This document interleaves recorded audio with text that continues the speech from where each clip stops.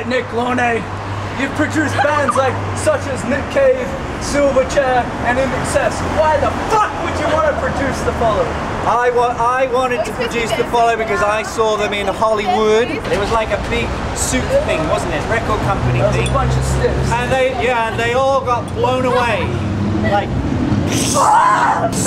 that. That's how I was while I was watching him. I never met him, but look at him. See him. Oh, sorry. How could you not like him? I heard the music and. He heard the music. I heard the music. I did. I heard the music, which was fantastic. It was amazing. And I thought I just had to work with them. So I did, and we did, and it's just fantastic. Is it working out well? My life has changed. I'm working out. It's changed for the better. You're surrounded by by beauty. See? See? True beauty. And I just saw them play again.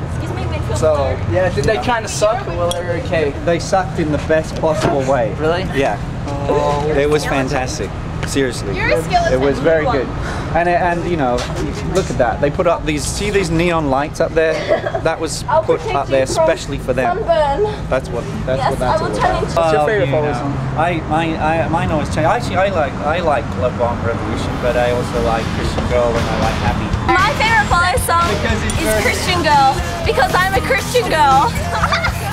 I can relate. I chose to record Christian Girl because it's very, very, what was the word? You need to slow down. It's very sexual.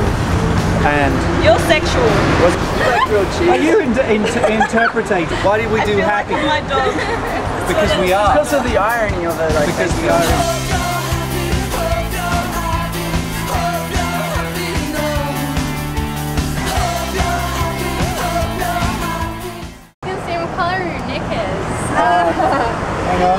Black.